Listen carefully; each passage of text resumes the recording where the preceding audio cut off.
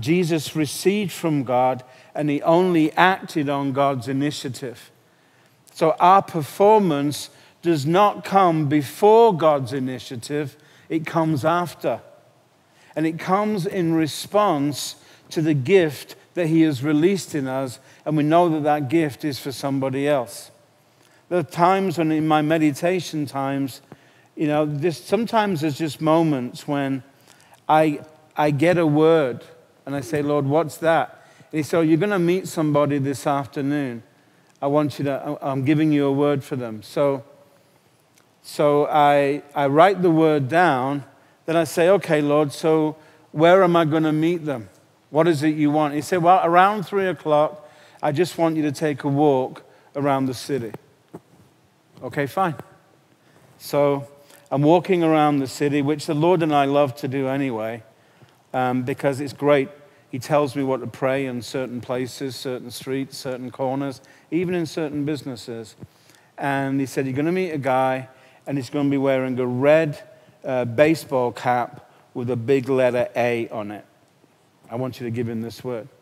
So as we're walking around, we're talking, suddenly I see a guy with a red cap. And I say, Lord, is that the guy? And I hear the Lord smile. It's like, that's him. Does he know you? Not yet. Okay, so I have it written down in a card. And so I walk up to him and said, excuse me. And he said, yeah, where do you want to go? I said, no, I'm not looking for direction. My name's Graham. I'm a Christian. I believe that God speaks today. And the Lord told me that I was going to meet a guy with a red cap with a letter A on it, and I was careful to put that in the message. And I was to give him a message from God. I said, you're the guy. This is the moment. This is what God wants you to know. Thanks for listening to me. I really appreciate it. And I just carry on. And now it's over to the Holy Spirit. And so, but I'm walking slow.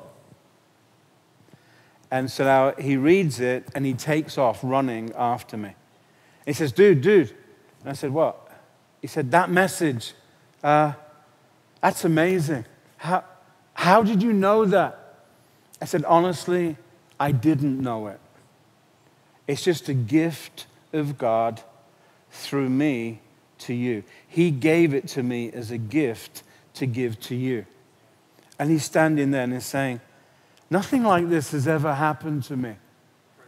And I said, well, this is the first of thousands of days where things like this will happen to you. How do I do that? I said, you need to become a believer. He said, what do I have to believe? I said, what are you believing right now? He said, well, I'm believing that God can talk to me. Because he just did, right? I said, yeah. He said, well, I believe God can talk to me. I said, that's a great place to start. Have you got time for a coffee? He went, yeah. So we went for a coffee, and I have a new brother in Christ. It's just a moment. Just a moment.